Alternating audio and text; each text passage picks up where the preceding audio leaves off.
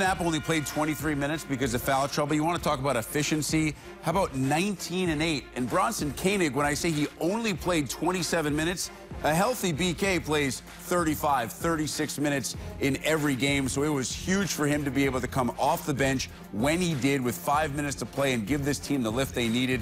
Nigel Hayes, 19 points and that terrific reverse layup that turned out to be the ultimate difference for the Badgers. As Wisconsin wins and celebrates, we head to Buffalo, where Jay Wilson was there to capture the post-game reaction. Nigel Hayes had a huge game with 19 points, and the last 2 points, none bigger than those. It's tied up. It's late. Take us through the play. The play was just to get me the ball isolated on the wing. We knew the way that they were playing, especially trying to get the ball back, that they needed to press up a little bit. We set kind of a camouflage screen on my side of the court that gave me the baseline to drive. And fortunately, I made a play and got the basket to go. And you said that you thought it might not go in? Yeah, I thought I missed it. When I spun around, I flipped it, and I tried to get it quickly because I saw a guy coming. And I think it got a little high off the backboard, but fortunately it went in for us.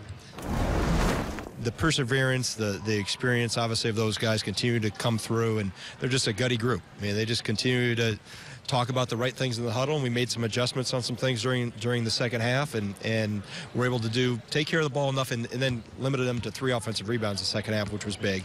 Obviously, they shot a higher percentage, and then obviously you got to make plays at winning time. This was a second-round game, but did it feel like a Final Four game?